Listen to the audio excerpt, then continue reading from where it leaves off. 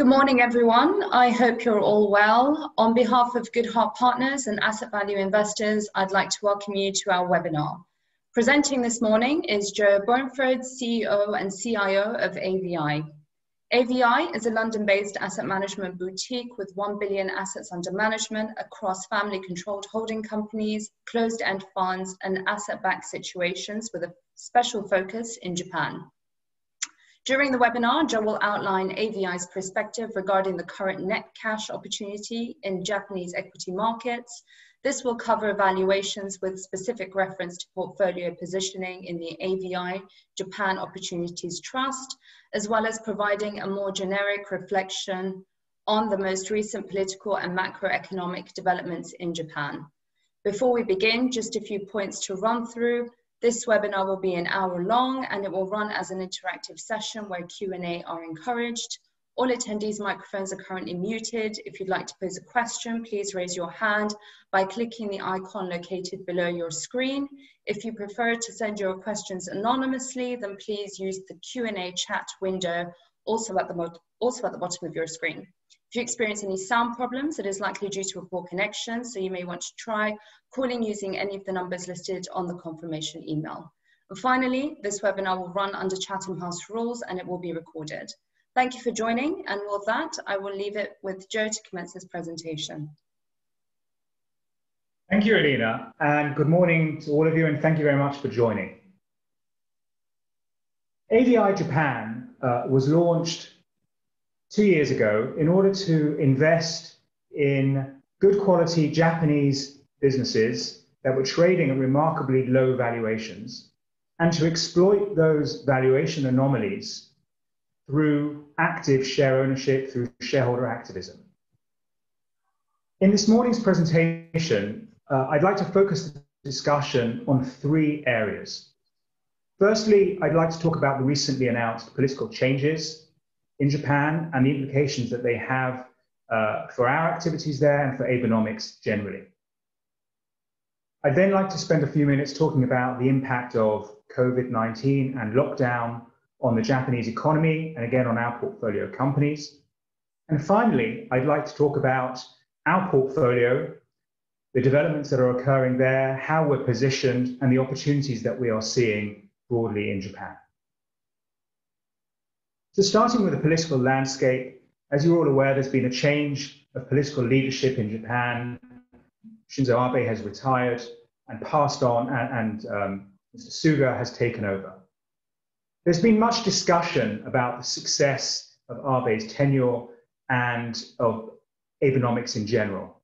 But as you see here from a stock market perspective, it's been a pretty positive experience with relatively strong stock market performance over the time he was in power, and certainly better than most ex-US stock markets, albeit not as good as the US markets. Abenomics comprised of 3 different arrows. The first 2 arrows were about monetary and fiscal stimulus, respectively. And the third arrow was the arrow that we're most interested in, and that was about structural reform. And specifically, what Mr. Abe targeted was 2 problems. The first was too much cash being accumulated on Japanese company balance sheets that was idly sitting on those companies' balance sheets and wasn't being spent in the economy and wasn't being used to productive use. And at the same time, shareholders, particularly Japanese institutional shareholders, rarely voiced their views and opinions about companies they were invested in. They rarely acted as owners of those companies. And so management were able to get away with policies that weren't particularly helpful to shareholder returns for years, if not decades.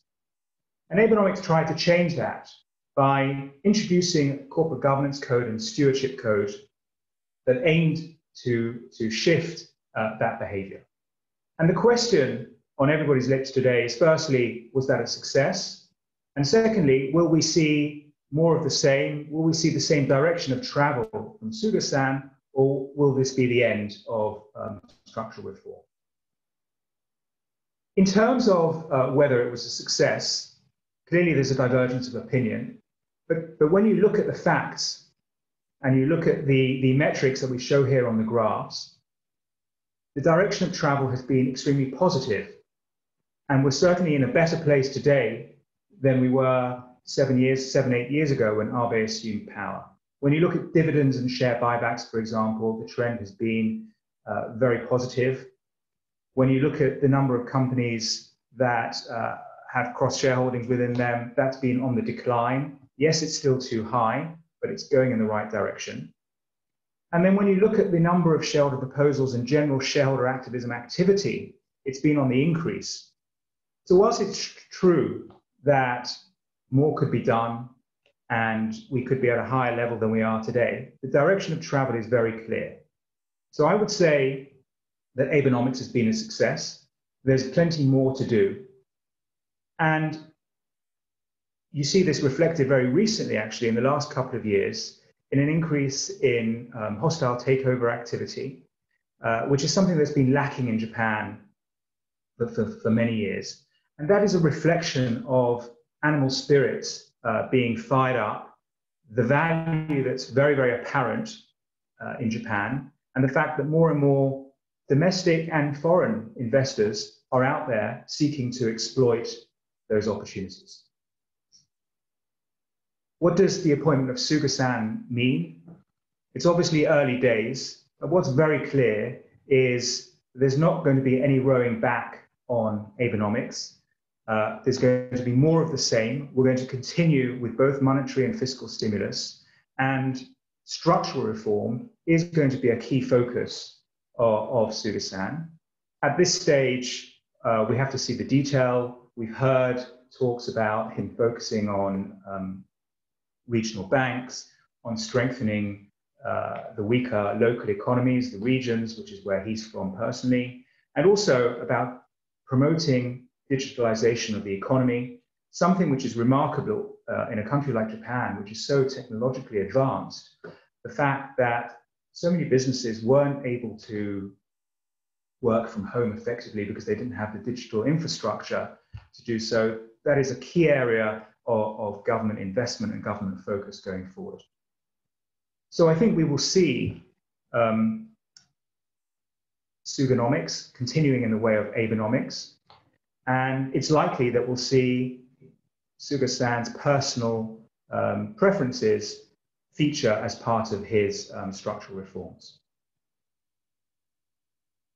So we definitely don't see any cause for concern or worry as far as the direction of travel on corporate governance reform goes.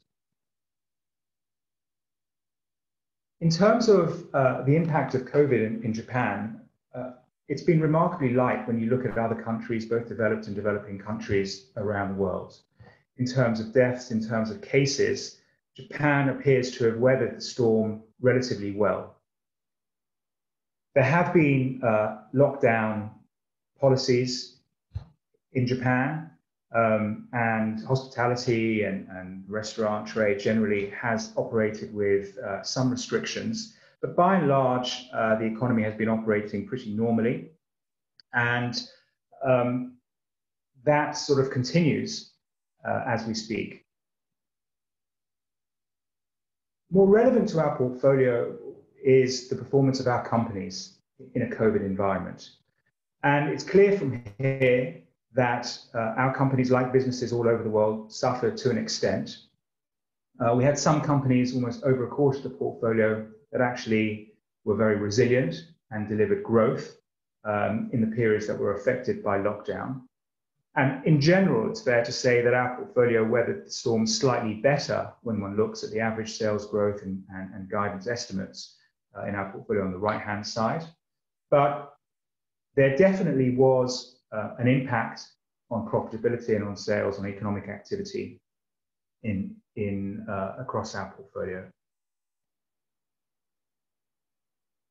However, what I think is more relevant is when one looks at what's going to happen in the coming quarters as the economy in Japan and the economy globally starts to normalize, starts to open up, particularly China, where there's a lot of production capacity for Japanese companies operating there as those markets open up, we are already starting to see earnings revisions rebound strongly.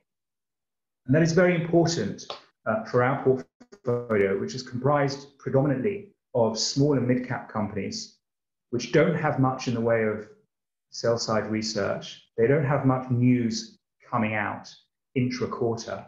And so the only news that investors see on these businesses upon which to base their investment decisions is the quarterly earnings announcements and quarterly guidance. And in the last couple of quarters, when they've seen negative announcements come out, they react adversely. And the corollary of that, as we're beginning to see, and we expect to see in the next few weeks, as we see the quarter to the end of September results come out, is we'll see a big uptick in earnings guidance and results as well. And that should have a positive impact on sentiment towards the companies within our portfolio. When one looks at the behavior of the Japanese market throughout 2020, like the rest of the world, it was a year of two halves, a weak first quarter up until the end of March, with a recovery since then. What's interesting here is that you see in the blue line is the Japanese small cap growth index. The green line is the value index.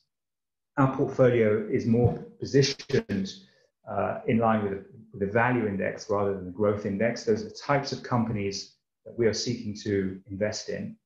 And as you can see, it's fair to say that although there has been some rally from the March lows, it has lagged the growth index.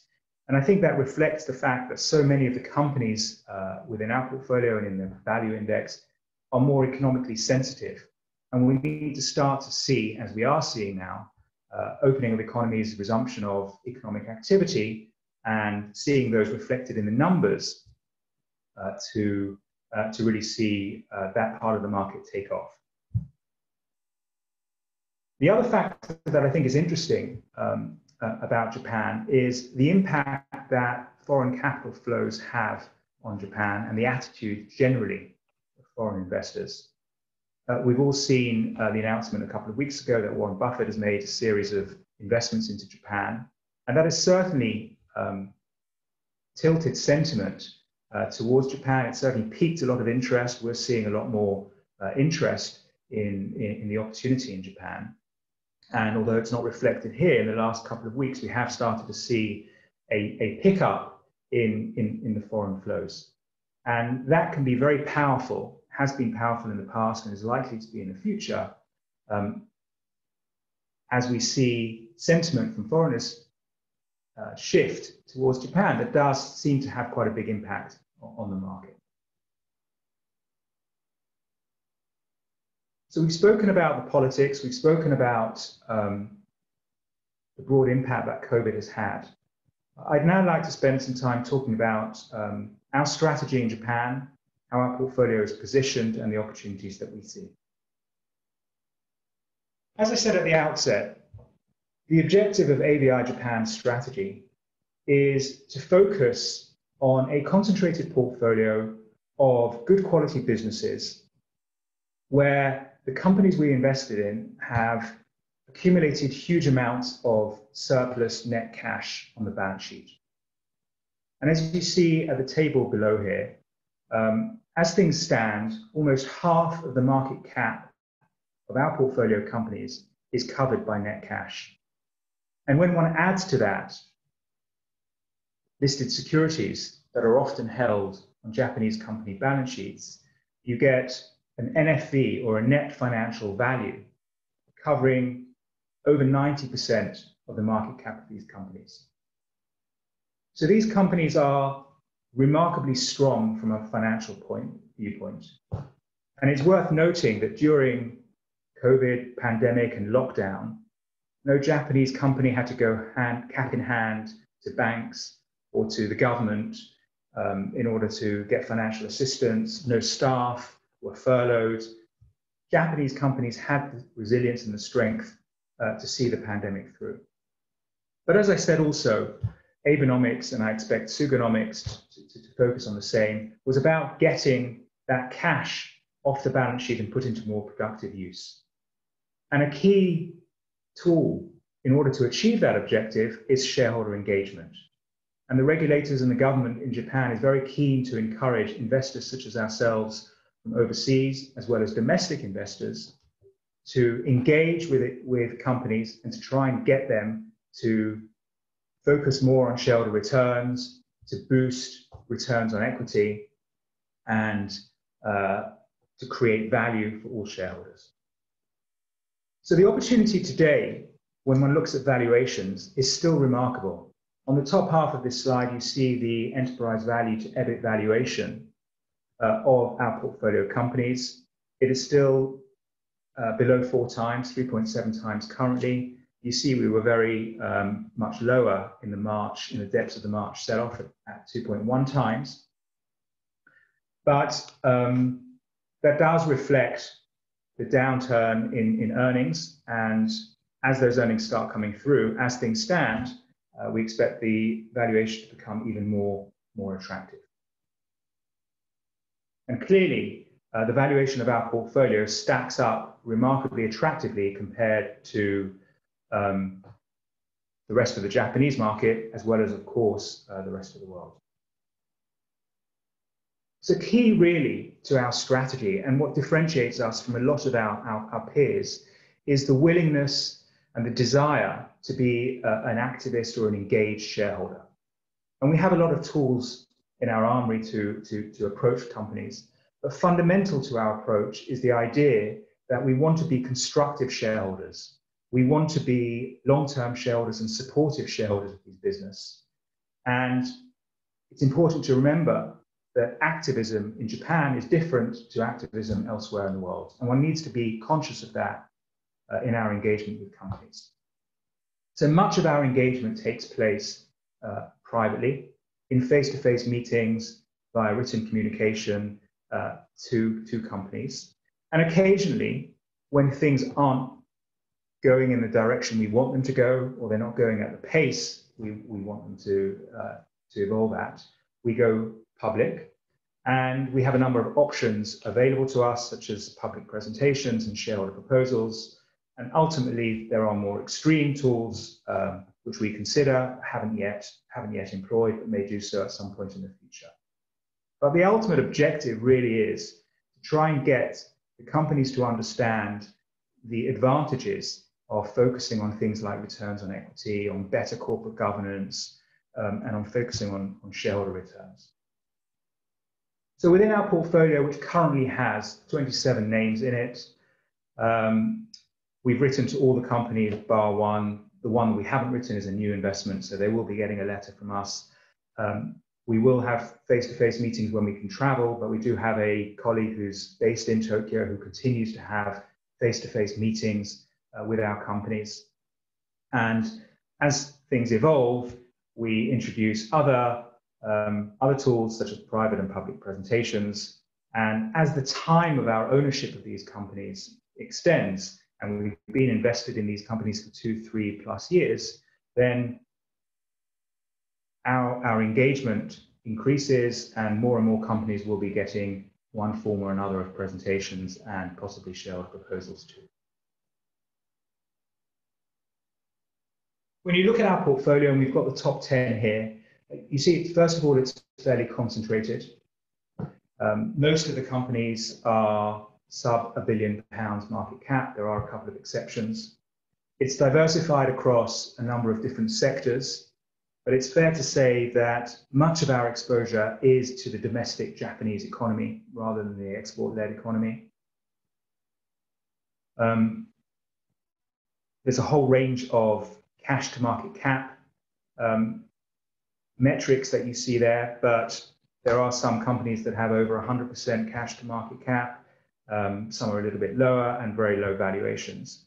And then you see the ownership that AVI has in these companies. And that's a very important metric here, because one of the attractions of investing in Japanese companies is that with 1% ownership, we are entitled to submit shareholder proposals to annual general meetings.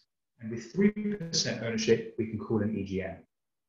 Now, submitting shareholder proposals is an industry that I would say is in its infancy in Japan. It's not popular.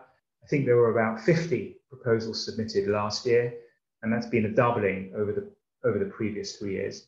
But it is certainly growing in popularity, and there are more and more so-called activists in Japan fishing for opportunities, and some are submitting shareholder proposals.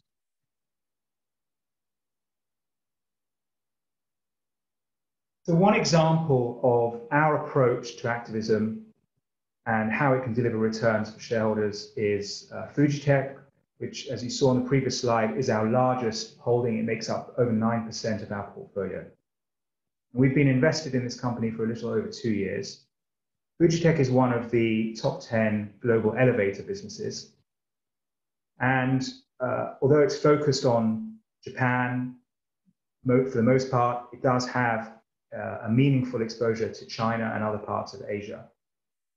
And like all elevator businesses, the attractions of this business come from not the installation of the elevators and escalators, but really from the long-term maintenance contracts that provide stability and growing profit really to the companies over a long period of time. And we've seen a lot of corporate activity in the elevator business globally amongst some of the larger players.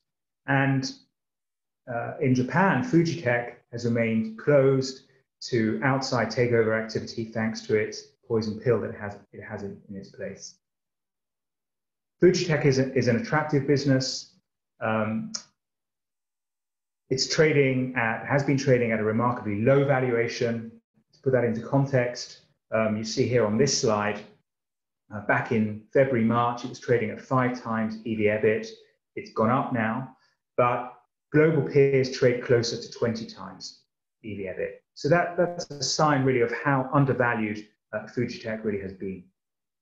Now, AVI's approach has been, from the early days of our investment, to meet with management to try and get them to understand what they can do to improve the valuation of their company and the importance of doing that.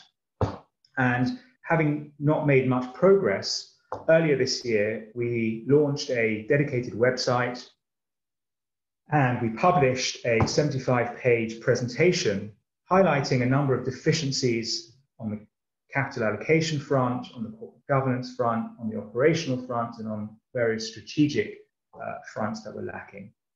And really started to bring the intellectual debate about what Fujitec ought to be doing to the broad shareholder base and try and use that to exert greater influence on management and also to encourage other investors to articulate those same views to management so that we're not the only people saying something to management. Since the publication of our report, the share price of Fujitec has been extremely strong. We've outperformed the topic substantially and have yet not gone particularly aggressive. We haven't submitted any shareholder proposals. We haven't called any EGMs. We haven't sought any changes to the board structure. But it certainly seems to have attracted a lot of attention from other investors, both within Japan and overseas. And we are seeing increasingly that the approach to activism in Japan is moving away from simply asking for more dividends, asking for share buybacks, changing the boards, to these bigger prize initiatives, which are focused on operational and strategic initiatives, which are important because we want to gather the support of as many shareholders as possible. And for Japanese institutional shareholders, something that creates value for very long-term shareholders, something that makes Japan's economy stronger, is something that they're much more likely to support. So it's been a tough environment, certainly this year, I would say, since we launched. In terms of NAV growth, we've achieved 13% total return since launch, which is comfortably ahead of our benchmark, the MSCI Japan, Small Cap Japan. But importantly, the key thing is, from a valuation perspective, Japan and this opportunity, our portfolio, stacks up remarkably well. It's still unbelievably cheap. And in terms of activism and the movement to unlock a lot of that value, we've made a lot of progress in the last 2 years. things have developed in a positive way. There is much more engagement activity going on, and companies themselves are much more open to shareholder engagement and to changing their ways. And you see that with the very substantial increase we've seen in share buyback activity over the last 2 years. So there's a lot to go for, and the stars appear to be lining up pretty well for more developments on the corporate governance and shareholder activism front. And finally, just to highlight the depth in our team, since we've launched the strategy over 2 years, almost 2 years ago, we've expanded the AVI Japan team quite substantially.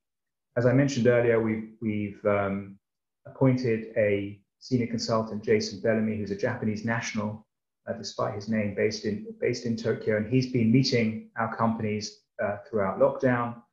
We've appointed 2 Japanese analysts to work with us in London, and have got some support staff as well, all of whom speak Japanese and based in London working with us. So the team has substantially grown, which is enabling us to get involved in that very detailed, in-depth activism that is becoming well received by Japanese companies, and that is likely to unlock a lot of value in coming years.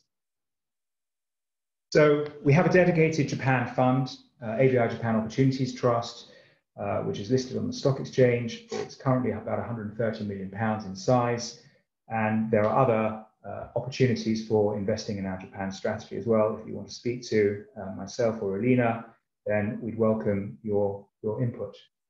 And with that, I'll end and open the floor to any questions. Thank you very much for that, Joe. We've got a couple of questions that have come in. One of which is from an anonymous attendee, and that's: what type of companies did Buffett invest in? So Buffett invested in the large conglomerates, companies like Mitsui and Mitsubishi, which are large conglomerates, very diversified portfolios. I would say quite sleepy management, clunky companies with exposure to quite cyclical industries. They are, I would say, a way of playing the broad Japanese industrial economy with exposure to the global economic cycle as well. But they're quite clunky, and our preference is to exploit opportunities further down the market cap spectrum, which are less well researched and more inefficiently priced. And we've got a question from Andrew Wynn. 2 questions, in fact, from Andrew Wynn. One of which is: internally, how do you gauge the return on investment from your various shareholder activism efforts? And the other is: where have your efforts, in your opinion, failed, and how have you chosen to reflect that in your portfolio? Through a reduction of position size or elimination of the holding?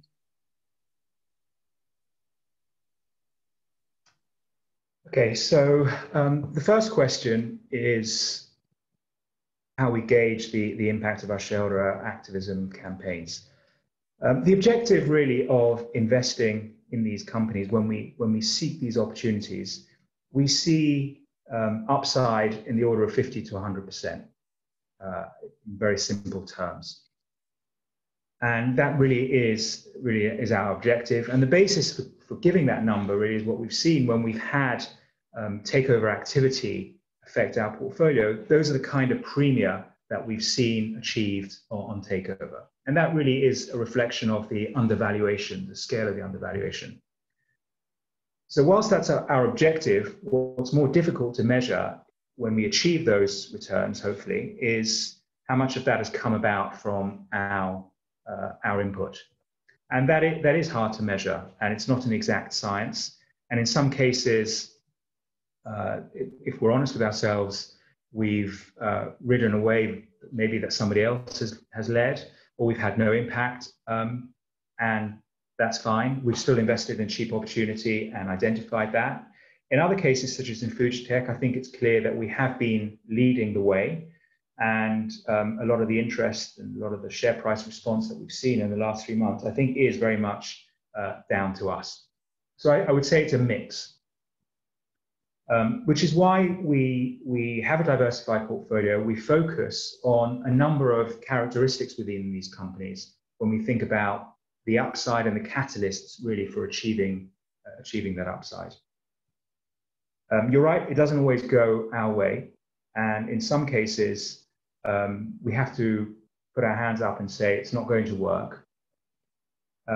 When we invest in these situations, we typically expect that we're not going to know for certain whether our efforts are futile or not until we've been invested for at least 2 to 3 years.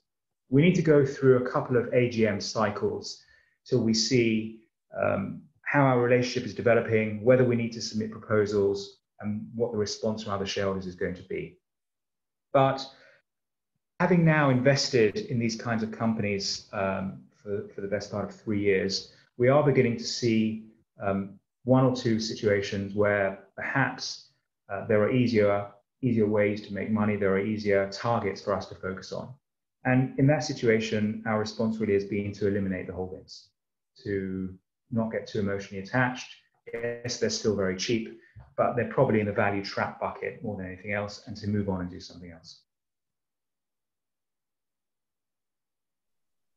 Thank you, Joe. Just to follow up on that, when engaging in shareholder activism, do the team look at any ESG factors? Yeah, I mean, we do look at ESG factors, and obviously it's a very live topic at the moment. G is fundamental to what we're doing. So in terms of governance, that is a primary focus, and we spend most of our time talking to companies about improving corporate governance. But that's not to say that the E and the S part isn't important. We want to invest in companies that are likely to continue to grow their profits for many years in the future. We don't know how successful our activism is going to be and the timing of such success. And therefore, we have to be comfortable owning those businesses for the duration, and we want to see their earnings grow. And a key part of the ability of many companies to continue to grow is to have good standards of the E and the S part of G as well as the G. So yes, we do talk to companies about that as well. Thanks, Joe. I'm going to team 2 questions together. One of them from an anonymous attendee. It seems like you've expanded the team, especially with Japanese-speaking nationals. Will this allow you to engage with more companies this year? And I'm going to follow that up with a question again from Andrew, and that's how do you window the universe of small cap companies down to an effective shareholder activism-oriented universe for attractive candidates? Okay, so the team, we very much expanded the team so that we can engage with more companies proactively, and so that we can expand the depth of that engagement. Increasingly, we're seeing that as we develop positive relationships with companies, and as they start responding to us, they're very interested to hear our ideas for what they can do to improve their businesses. It's fair to say that a lot of these small mid-cap companies are not the most sophisticated when it comes to management, and I mean that with the greatest respect, and some are open to our ideas, and having the ability to feed those ideas in a constructive private dialogue with management is hugely beneficial to our strategy, and did require us to expand our team, and certainly having Japanese speakers makes the whole process a lot more efficient. So whether that results in more public campaigns, it's hard to say, it's too early to say at this stage, but it certainly does increase the level of detail that we are engaging with in private behind the scenes, and I think that's very positive. The second question was how we window the universe into sort of effective shareholder campaign candidates, I think. And it's a good question. because in order for our campaigns to be more effective, we need to have the support of as broad a base of shareholder as possible. And one of the issues that Japan clearly faces is the issue of cross-shareholders who act in their own interests rather than in the interests of other shareholders. So we screen a small cap universe of net cash companies. We screen down for quality in terms of looking for businesses that have got a growth trajectory and have a history of delivering growth. And we look at the broad quality of the business, but we also look at the shareholder register in order to determine whether we're just going to be a lone wolf banging our head against a brick wall, or whether we're likely to find support from across the shareholder base for the kind of things that we are seeing. Clearly, a company that has got a large proportion of its register in the hands of foreigners is likely to be more supportive of our measures.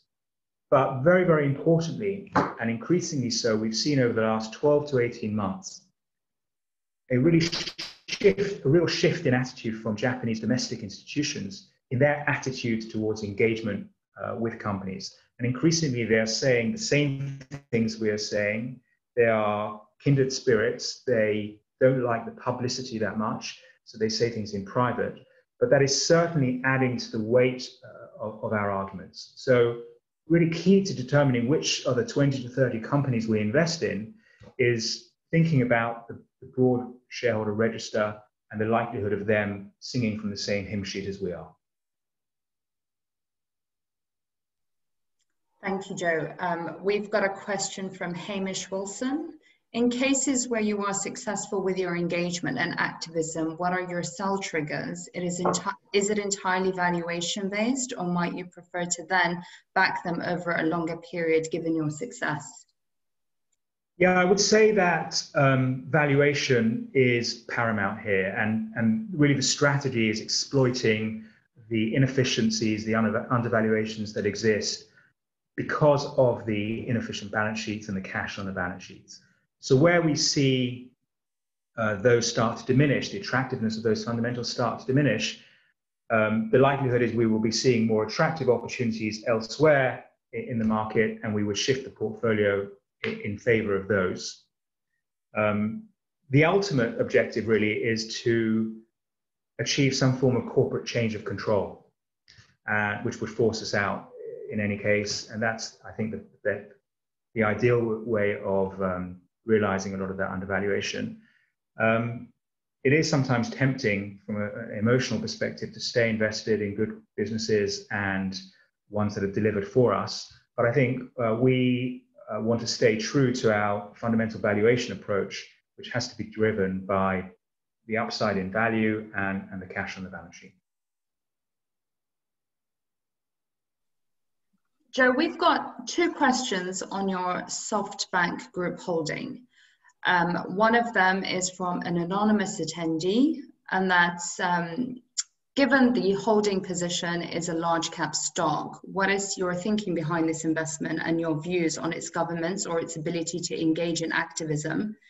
And I'm going to follow that up with a question from Simon Evan Cook, and it's, can you talk us through the SoftBank holding in light of recent developments? Sure. So SoftBank, as you rightly point out, is an exception in the sense that it is a large cap stock. And whilst the focus of AJOT, AVI Japan Opportunity Trust, is predominantly on small and mid cap opportunities, we do have the ability to invest a minority, small part of the portfolio in large cap opportunities where we see similarities in terms of the strength of the balance sheet and a shareholder activism catalyst in play there. So broadly speaking, that's how SoftBank fits in to the mandate. In terms of the specifics about the investment thesis around SoftBank and specifically the governance, I think it's a very, very interesting situation right now. And frankly, I think it's one of the most compelling investment opportunities that we see globally, in fact. For many years, we were intrigued by SoftBank. It had an interesting portfolio. It was kind of family controlled, and it traded at a substantial discount. But the conclusion we had for many years was that it was really uninvestable because there was no catalyst really for unlocking that discount, and the governance was weak, and we couldn't have any confidence in the alignment of interest that existed. And that changed earlier this year, back in February, when Elliott took a very large stake and started pressing management to do something about their very wide discount, which in fact reached over 70% in March of this year. And specifically, the things that they were asked to do were to make asset disposals, to raise cash, to reduce debt, to buy back shares. And as you'll appreciate, buying back a large proportion of your company on a massive discount is hugely accretive to the NAV for ongoing shareholders, and to improve the corporate governance by making changes to the board structures and having greater transparency on parts of the portfolio that were worrying many investors and observers. Now, a lot of the press articles that you've seen over the last few months and the analyst and journalist commentary has focused on the disastrous investment in WeWork, the suspicious activities of the Vision Fund. Latterly, it's about trying to corner the options market in highly valued tech stocks. None of that is particularly good, and it does raise questions about the corporate governance. But to put it all into context and to focus really on the fundamental picture here, all of those things represent a tiny proportion of the overall value within SoftBank. The investment in Alibaba makes up almost 70% of the valuation of SoftBank. So if you're constructive on Alibaba and you think about the other catalysts that are in place to narrow the discount and to deliver shareholder returns, then you start getting a much more compelling investment case. And that really has been our view. We are constructive on Alibaba. We see the discount, certainly at 70 to 60% today, as being unsustainable. We see the stars aligning in terms of everything that the company has done at Elliott's request. And it's fair to say at our request as well, because although we have a smaller shareholding than Elliott, we do engage with the company quite proactively, and they do respond to what we say. So we've seen them deliver on more asset disposals than they've promised. They've been doing the buybacks as they've promised and promised to continue to do them. And there's a powerful alignment of interest in that Masa Son, the founder, clearly is frustrated by the discount and wants to own more of his company at as cheap a price as possible. And if the discount doesn't get re-rated by the market, as he's indicated on 2 or 3 occasions recently, he'll consider taking the company private. And that creates a powerful alignment of interest for us. And that really is how we think about the various components of SoftBank. It's not brilliant on corporate governance. It's not going to be a 10-year holding for us. But right now, it's a special situation driven by the strength of the asset disposals, combination with the share buybacks and the powerful alignment of interest that exists, all underwritten really by a constructive view that we have on Alibaba as a very attractive business. Thank you, Joe. Another question from Hamish Wilson, and that's how many of the issues you are engaging with on different companies are similar to each other? Do you ever encourage portfolio companies to collaborate, creating any kind of network effect? That's interesting. We haven't as yet asked any companies to collaborate. We do have some overlap in terms of sector exposure, and it's a useful window, I would say, into sort of how companies' peers are doing. It certainly is a possibility at some stage. And I think increasingly Japanese managements are interested in M&A and spending their cash pile in a productive way. So it's a possibility, but as yet we haven't yet employed that. Okay, I'm also going to team 2 questions up together. One of them is from an anonymous attendee, and that's what size are you aiming to grow AJOT? And a follow-up with a question from Andrew Wynn. In your opinion, since the launch of AJOT, do you need to migrate up the market cap spectrum in order to achieve your activism aims? So the first question in terms of size, the board have set a target of getting to £200 million. So as I said earlier, we're about £130 million. So we have the capacity to issue stock and grow the trust to that level. In terms of migrating up the market cap spectrum, it's an interesting question. I don't think so. There are huge numbers of opportunities, and the most crazy valuations exist at the smaller cap end of the spectrum. And the reason we've set the cap at around £200 million is because we want to be able to invest in those fantastic situations, and we want the results of those to have sufficient impact to move the needle of our returns. So I wouldn't want to be running a portfolio that was so large that I couldn't invest in those gems at sub £100 million market cap. But having said that, there has been more interest in shareholder activism, and you've seen the likes of Elliott and Third Point target very large companies. And so there has been more of a focus on large cap activism, and that may create opportunities for us as we go forward. And where we expect it to have an impact is we expect it to see a trickle down effect on the rest of the market. As the small companies see what's going on in the big companies, it alters the behavior down there. So we may have one or two more larger cap situations, but the focus is going to remain on the small cap opportunities. Thanks, Joe. We've got another question from an anonymous attendee, and that's, did you contact other shareholders in Fujitech during your campaign? Yes, very much so. We contacted other shareholders, but many other shareholders came out of the woodwork and contacted us when they saw the presentation. And that's a very powerful force, because the more shareholders that speak to the company and say the same things, the more likely the management of the company is to be open to the suggestions we make and to get the impression that shareholders are not happy.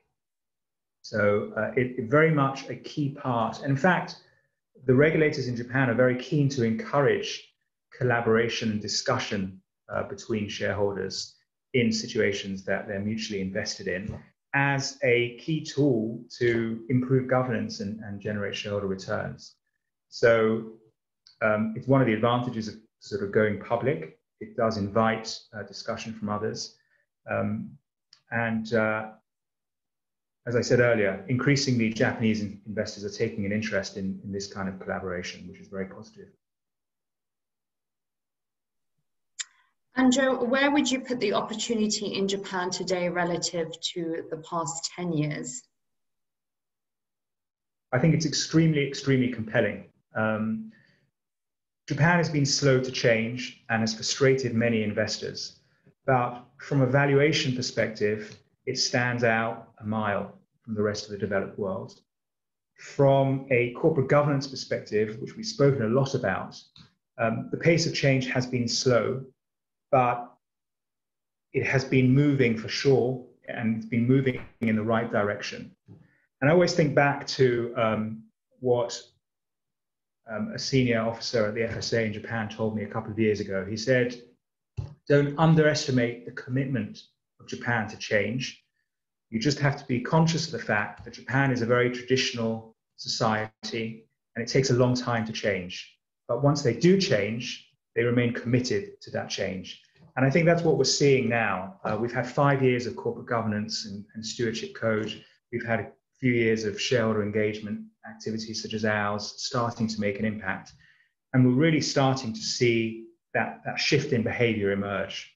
So I think the combination of remarkably low valuations, as cheap as they've been at any time in the last 10 years, but now finally with a catalyst to unlock that value is a fantastic opportunity for Japan. And finally, the other attraction really of Japan is that, particularly amongst the small cap sector, it really is a play on the global economy. It's very sensitive to changes in global growth. And it is having not participated fully in the rally since March, it is a fantastic way to get exposure to the normalization of the economies, the opening up of economies around the world, and the rebuilding of economic activity. Thanks, Joe. Ideally, what should your portfolio turnover be in 24 months, assuming that there is an appropriate cadence to shareholder activism? Well, in a normal year, we'd expect to see somewhere between 3 and 5 successes. And those successes can come from our efforts, the kind of things that we see in Fujitech, outperformance delivered from our presentation and our shareholder activism activities, and also from the kind of things we saw at the end of 2019 when 2 of our holdings were taken over by their parent, Toshiba Corporation. So that's in a normal year. 2020 has not been a normal year. And I think it's fair to expect 3 or 4 holdings to be eliminated because of success. And as I mentioned earlier, to be realistic, we may have 1 or 2, if not failures, but things that we need to move on from and do better things with our capital. So I suppose that speaks about somewhere in between 15 and 25% turnover. Thanks, Joe. I'm going to conclude with 2 last questions, which I'll team together. One of them is, noting your global portfolio, is Japan a value outlier? And why do you think that overseas investors are so underweight in Japan? And do you see signs of that changing? I mean, very much so. Japan is a value outlier. Our global strategy is designed to exploit inefficiencies and opportunities around the world. We are heavily overweight in Japan, and that's for all the reasons that I've spoken about this morning. Japan is attractive. That's not to say there aren't other attractive opportunities elsewhere. There are, but Japan broadly as a market does stand out as something very interesting. I think there are a number of factors why Japan has been neglected and overlooked by foreign investors.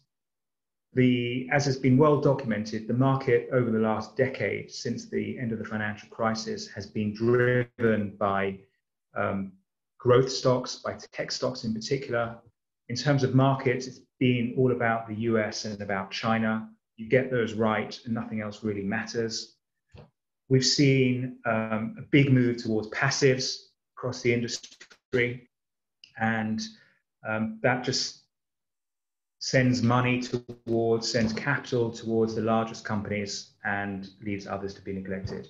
So those are the broad industry trends that Japan really has had to contend with.